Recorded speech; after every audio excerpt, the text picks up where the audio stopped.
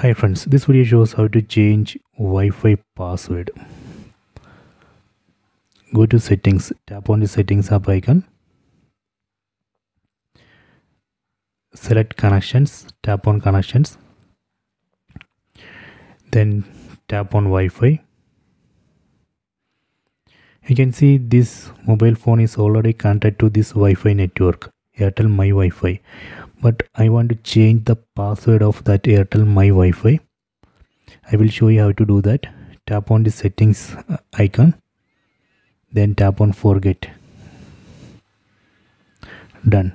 Then again select the same Wi-Fi network, tap on Airtel My Wi-Fi.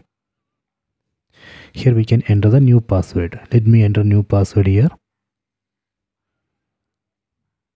Okay, done. Then tap on connect,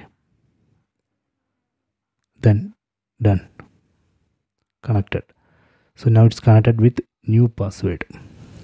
So this way we can easily change the password of Wi-Fi network and connect with the new password.